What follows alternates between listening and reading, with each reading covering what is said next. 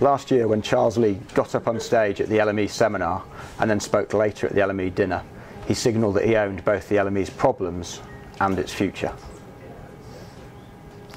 To turn to the future first of all, the promise of boosting volumes and launching new contracts, monthly futures, renminbi contracts, aluminium premium pricing even, still holds.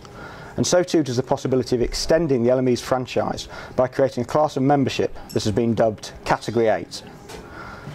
The creation of a Category 8 membership is based on the hypothesis that there may be companies out there that would trade the market but will not do so under the current membership structure.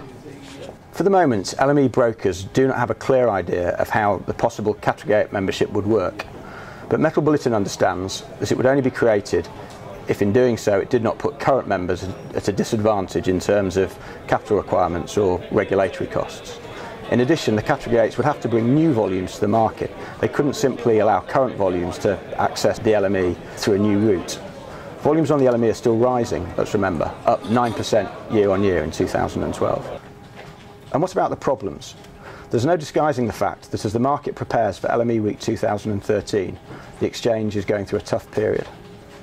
It is beset on one side by lawsuits and aggrieved consumers who have a mighty lobby in the United States of America, who are calling into question the legitimacy of the LME's pricing. That's the basis for the success of the whole business, and one on which HKEX CEO Charles Lee is depending to extend his franchise into China.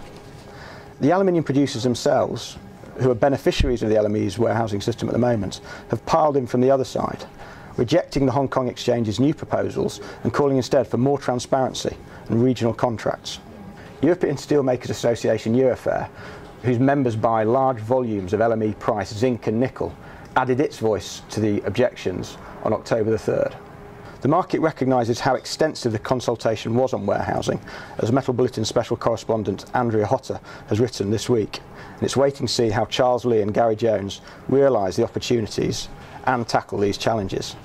They'll be on stage together at the LME seminar on Monday, October the 7th. Many people will also be intrigued to learn that Harriet Hunnable, who is the MD of the Metals Group at CME, will be on stage at a Bloomberg event on Wednesday. Her topic?